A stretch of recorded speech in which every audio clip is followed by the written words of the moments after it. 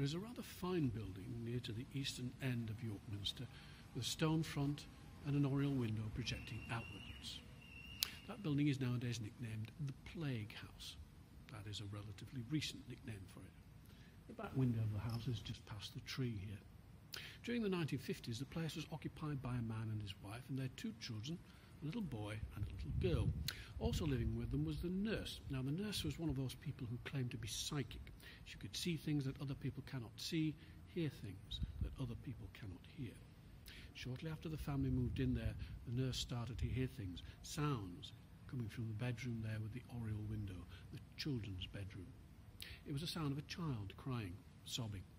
Nothing unusual there, you might think. She would carefully go up the stairs, gently open the bedroom door and look around, but the 2 children would always be fast asleep. There was no one else in the room, and the crying sound would stop.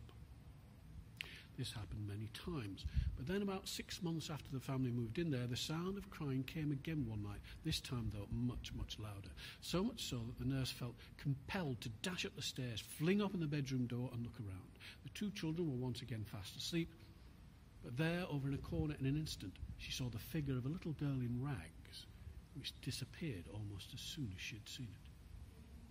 Well, the nurse told no one about these events. She was frightened of being ridiculed or perhaps even of losing her job. And so the years went by, these incidents kept happening, and she told not a soul.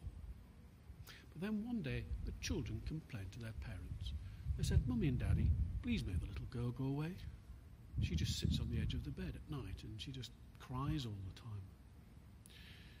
It was at this point that the nurse blurted out everything that had been happening in the intervening years.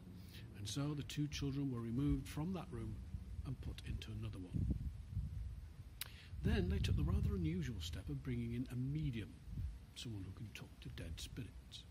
And so one cold, windy night in November, they held a séance. And from that séance they discovered some very interesting facts about that very building during the 1600s.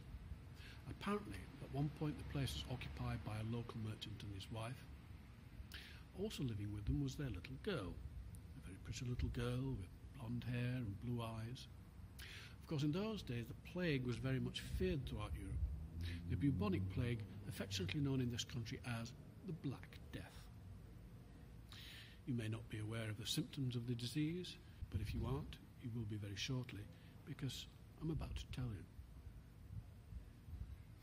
The bacteria attacks the lymphatic system of the body, causing the lymph nodes to swell up and erupt in angry sores called buboes. Hence the name bubonic plague.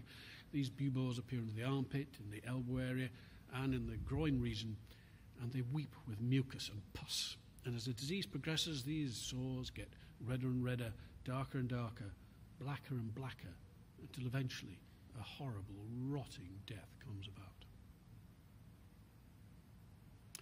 If the disease reaches the lungs, then a particularly nasty death ensues, because as the lungs fill up with the infected fluid, so the victim quite literally drowns in his or her own phlegm.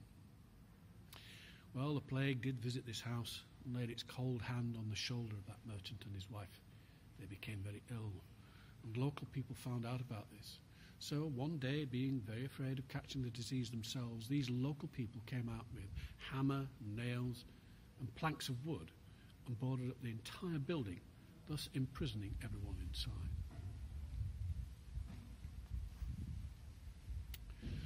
Unfortunately, the merchant and his wife died quite quickly of the disease, but the little girl was one of those lucky people who are resistant. She became ill for a while, but then she recovered. Or was she lucky? There was only a limited amount of food and drink in the house. After a while, she started to get very hungry, very thirsty. She began to bang on the planking, screaming for people to let her out, but no one came to her aid. They thought that she had the plague, you see, and they were frightened. And so that little girl must have died a very lingering death of hunger and of thirst, no doubt clinging to the stiffening fingers of the decaying bodies of her own parents. Well, it is said that the child haunts the place now. Apart from the crying noises, she has been seen at that very bedroom window as the glowing figure of a little girl with a tear-streaked face, looking out at the world and no doubt the future that she was so cruelly denied by those ignorant